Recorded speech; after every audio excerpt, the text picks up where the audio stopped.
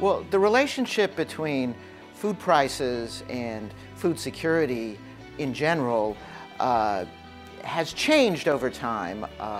The concern for a long period of time from the 1960s until about the middle of the 2000s was prices are too low, there aren't incentives for farmers to produce, and so therefore there could be even more abundant supplies that would benefit consumers, but the prices are low and the farmers don't have an incentive. Now, that era is over. We not only had an escalation of food prices starting in 2007, but really since then we've had much more volatile food prices. So prices are going up and down.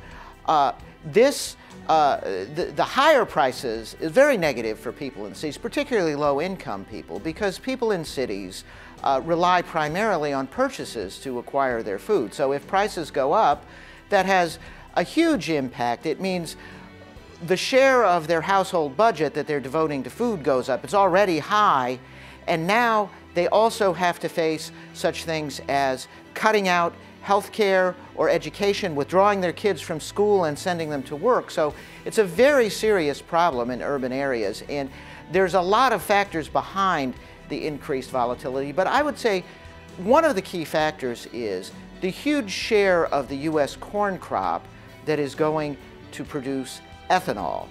About 40%, and the U.S. is the largest exporter of corn, so the world price of corn is basically the Chicago Board of Trade price. And so U.S. public policies with mandates for blending ethanol into gasoline have disrupted food security in cities in the developing world.